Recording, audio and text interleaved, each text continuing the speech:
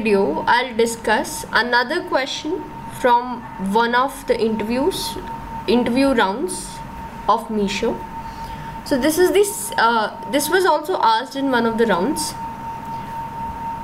This is a SQL query and here is the table. So we have a table which has 3 columns: customer ID, transaction date and transaction amount. Now the question says that for a given customer ID, so what we want for a given customer ID, we want the date at which the cumulative transaction amount becomes more than or equal to 2000. So this is the customer ID. So for this customer ID 101, the cumulative transaction amount becomes greater than 0. So before attempting this question, since we have cumulative amount, transaction amount, I'll just order this by transaction date. So this is the transaction date. Transactions. First I'll order this by customer ID and then by transaction date. Yeah, so now it becomes like we can easily see what we want.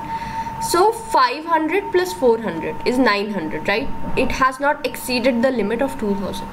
Now when I add 2200 to 900, it will become 3100. Now 31 is surely greater than 2000. So the output for this will look like the customer ID, which is 101, the transaction date at which the cumulative transaction becomes more than 2000, which is this is the date, right? 2nd of March.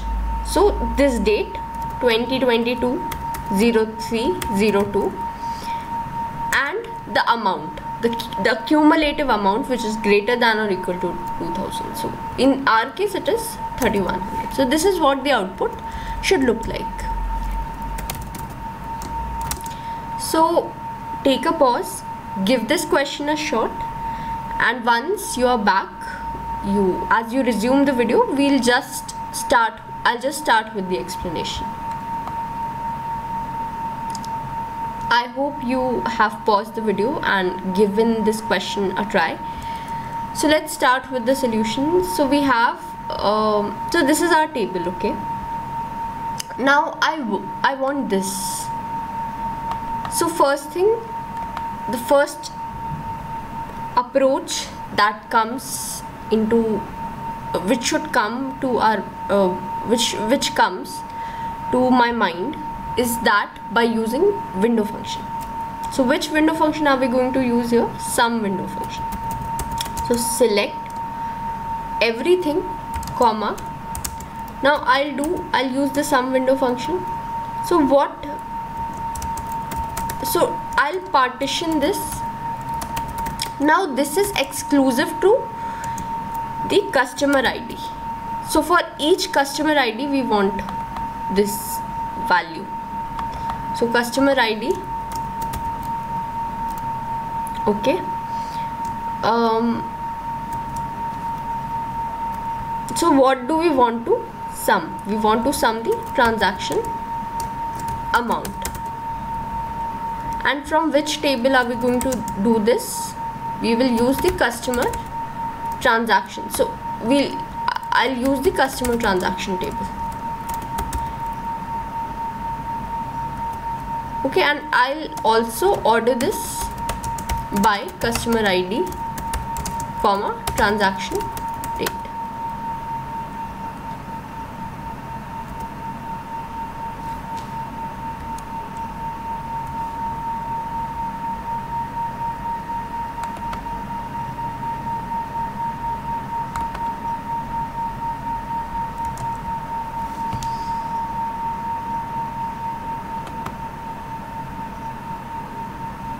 So transaction amount over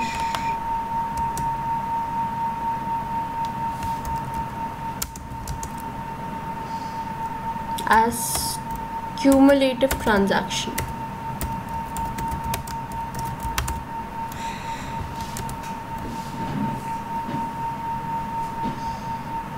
Okay, I have not written partition by. It should have been partition by. Some transaction amount. Acha. There is no such column as transaction. It's transaction amount. So see.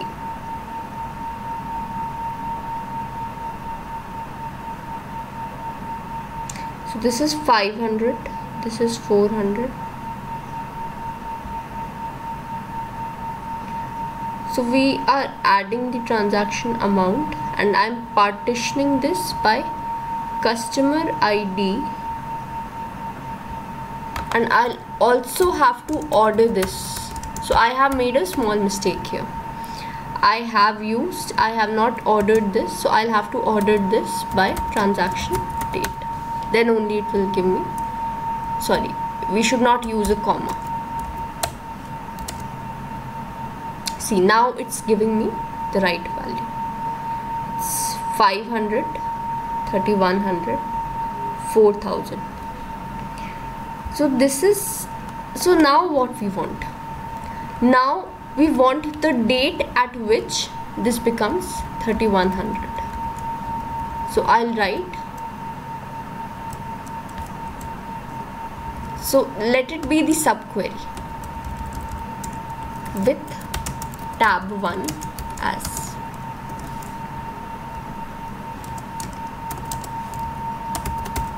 select star from tab 1 where cumulative transaction amount is greater than or equal to 2000.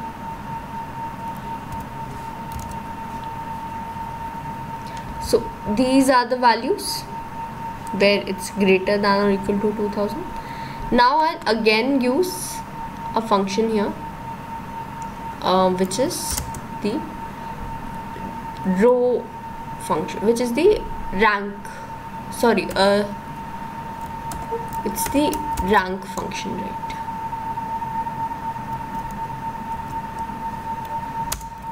Over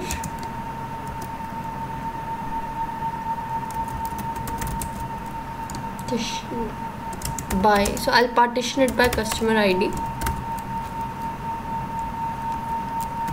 and order by.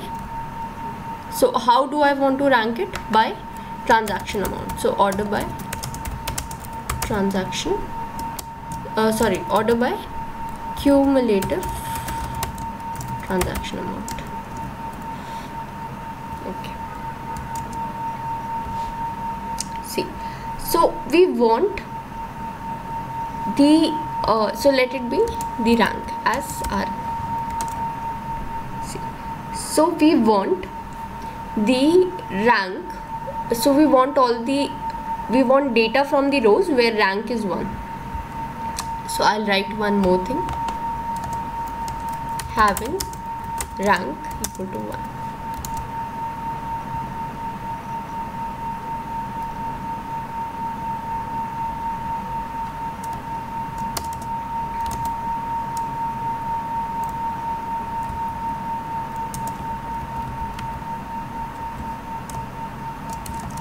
Okay, so I'll also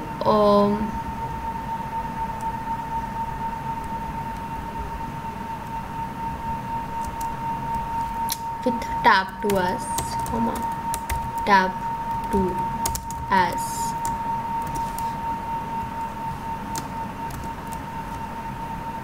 okay. So what all things, so I'll have to put a comma here, that's why it's giving that. So what all things do we want in our output? Customer ID, the transaction date, cumulative transaction amount,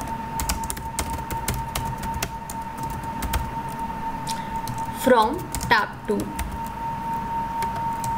where Rn equal to 1. This is from, not form. When I'll run this, I'll get my answer. See.